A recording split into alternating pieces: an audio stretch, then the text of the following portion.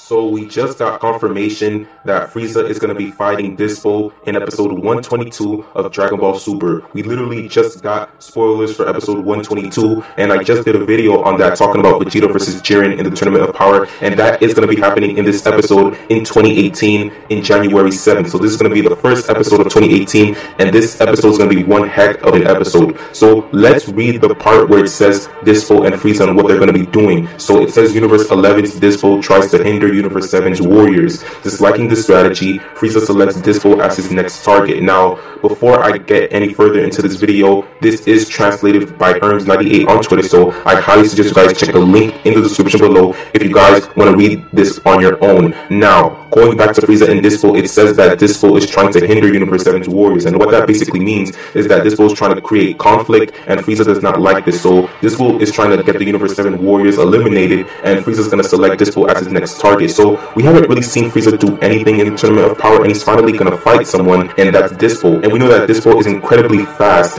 and if you guys saw the fight with Dyspo and Hit, that was like one of the best fights in the Tournament of Power because Dyspo was just crazy fast, and I still think Golden Frieza still has an upper chance than Dyspo because I still believe Golden Frieza is stronger, but Dyspo is faster. But I still think Dyspo is going to get eliminated by Frieza. Now, what do you guys think this match will end like? Do you think Frieza will win, or you think Dyspo will win? I honestly think Dyspo will lose this, and that will leave us to two warriors in Universe 11, which is Toppo and Jiren. So when it comes to power, we know that Frieza's golden form, he has increased his power back when he was in Hell in Dragon Ball Super. So when Frieza got revived back, he was obviously stronger. So I do believe Frieza's gonna have the upper edge over Dyspo. And if you guys saw the battle when Frieza was fighting the army in episode 95, Frieza was just so powerful. He got way powerful. I mean, he was in the God of Destruction's energy, and he was able to get away from that, and Goku wasn't. So we can tell that Frieza just got really strong because he said that he was mentally training in Hell because he wanted to find ways to kill Goku. So